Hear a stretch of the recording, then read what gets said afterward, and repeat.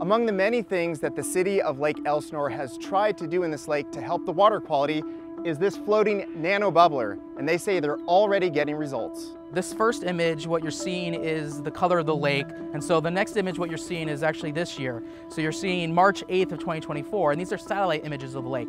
You can drastically see the difference in color. In March of 2024, people could see 16 feet under the surface of the lake, and good, healthy algae was growing at the bottom for the first time. Redemption, and certainly hope sprung anew.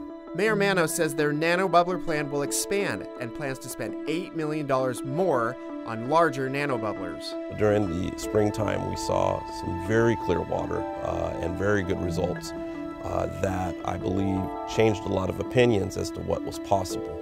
For Lake Elsinore, this is a war on all fronts, and future years will likely be warmer with more droughts. Keeping phosphorus in check will also be a challenge. It's a big problem with no silver bullet, but people here are fighting for this little lake town to live in and save its history.